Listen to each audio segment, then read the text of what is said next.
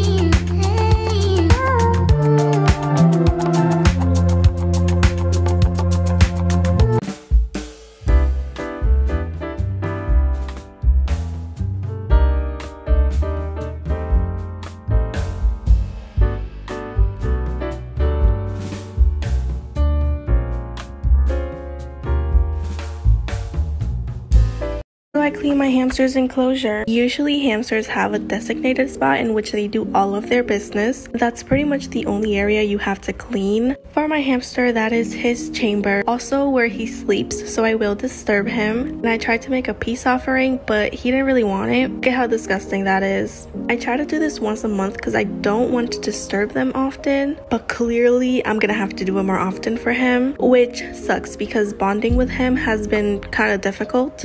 Anyways, I gave him a different chamber while I cleaned his original one. And after this, I just tidy up, just try to make everything look nice. And that's pretty much it. It doesn't really take that long. I know a lot of people are intimidated by larger enclosures for their hamster, but honestly, the bigger the enclosure is, the less you have to clean it. The only thing that takes forever is just doing a new setup, but you don't really have to do that often. And no, it doesn't stink because as you can see, I'm literally adding flowers to it. And that's pretty much it. It's pretty easy and quick, and this is how it turned out. Thanks for watching, I guess. Me too. When I went on her page and seen her pictures, I said, "Oh, jump scare."